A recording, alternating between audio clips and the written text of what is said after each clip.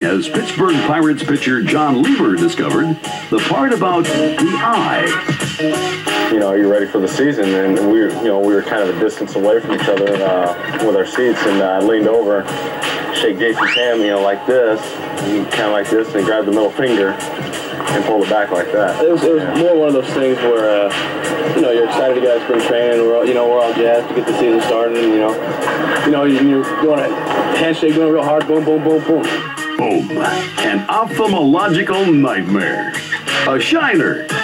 But with just under 6 strong innings and a Pittsburgh victory, certainly not a black eye on Lieber's opening day pitching performance.